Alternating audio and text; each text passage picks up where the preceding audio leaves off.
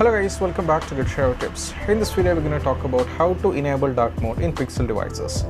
I think there is no need of introduction about dark mode, even though, because the dark mode makes, or the enabling the dark mode makes a particular device even look more stylish as well as more edgier and edgier in all the sense. So like the blacky look, even in all the looks, even icons, all these things makes the phone looks much better and it looks very ultra stylish. So that's why even the dark mode has a lot of fans across the worldwide. So I think in this video we're going to demonstrate you or how to enable dark mode in Pixel devices. Just like the usual process in all other Android devices, there is no big changes over here. It's just a very usual process in which we use the 3 steps. So kindly follow these three steps to enable dark mode in your Pixel devices. So first, like in all the devices, all you have to do is you have to go to settings. So you have to swipe up. Now select settings, and once after that you have to go for display over here.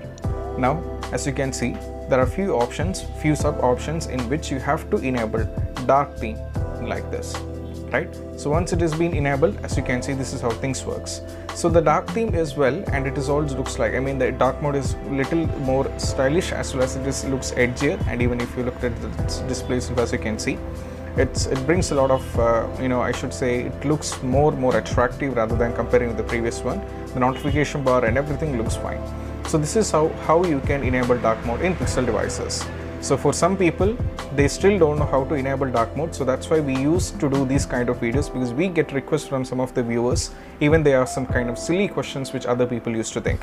But for the better growth for both of the channel, we consider every single questions from the viewers as very important, and we do the video for this. So that's all about it. You can ask any kind of questions in the comment section. Our team will try to get back to you. Don't forget to ask. You can also put forward any kind of suggestions if you wanted to add in the videos. This is Shahin signing off from Good Tips.